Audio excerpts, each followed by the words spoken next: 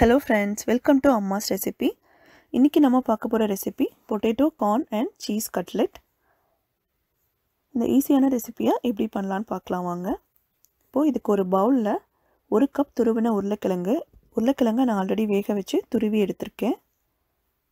3/4 cup அளவுக்கு crush பண்ண கார்னையும் already வேக வச்சிட்டு மிக்ஸி ஜார்ல லைட்டா ஒரே ஒரு சுத்து மட்டும் விட்டு எடுத்துர்க்கேன். இது கூட 2 டேபிள்ஸ்பூன் அளவுக்கு வெங்காயம் பொடியா கட் பண்ணது, 2 டேபிள்ஸ்பூன் அளவுக்கு மல்லித்தலை பொடியா கட் பண்ணி எடுத்துர்க்கேன். கொஞ்சமா இஞ்சி, கொஞ்சமா பூண்டு இதையும் நல்லா துருவி எடுத்துர்க்கேன். 2 பச்சை மிளகாய் பொடியா கட் பண்ணிருக்கேன். இது கூட 1/3 கப் அளவுக்கு சீஸ் எடுத்துக்கோங்க. இது நீங்க எவ்வளவு வேணுமோ எடுத்துக்கலாம். இப்போ 1/4 டீஸ்பூன் அளவுக்கு கரம் மசாலா, 1/4 டீஸ்பூன் சீரக பொடி,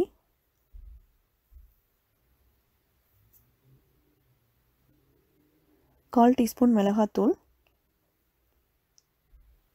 கொஞ்சமா சாட் மசாலாவும் நீங்க சேர்த்துக்கலாம். இல்ல 1/4 டீஸ்பூன் உப்பு சேர்த்திருக்கேன். 1 ஸ்பூன் கடலை மாவு, 1 ஸ்பூன் அரிசி மாவு. நான் கார்ன்ஃப்ளவருக்கு பதிலா கடலை மாவும் அரிசி மாவும் சேர்த்திருக்கேன்.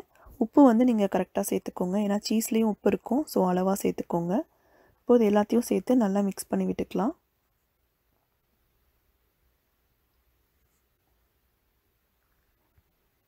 அவ்வளவுதான். இப்போ கையில லைட்டா எண்ணெய் தடவிட்டு குட்டி குட்டி பால் மாதிரி பண்ணிக்கோங்க. பண்ணிட்டு இந்த மாதிரி கட்லெட் ஷேப்க்கு லைட்டா அழுத்தி விட்டுட்டு நம்ம எடுத்து வச்சுக்கலாம். இதே மாதிரி எல்லாத்தையும் பண்ணிக்கலாம்.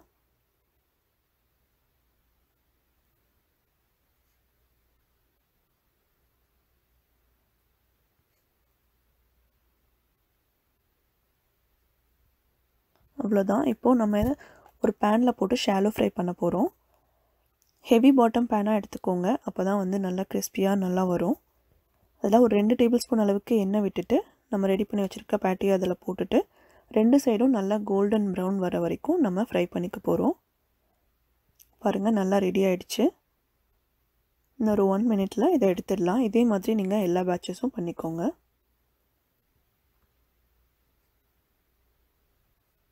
அவ்வளவுதான், நம்மளோட ஈஸியான potato corn cheese cutlet ready ஆயிடுச்சு. நீங்களும் இந்த சூப்பரான டிஷ்ஷை ட்ரை பண்ணி பார்த்துட்டு எப்படி இருந்ததுன்னு கமெண்ட்ஸ்ல சொல்லுங்க. உங்களுக்கு இந்த ரெசிபி பிடிச்சிருந்ததுன்னா அம்மாஸ் ரெசிபிக்கு சப்ஸ்கிரைப் பண்ணுங்க. Thanks for watching.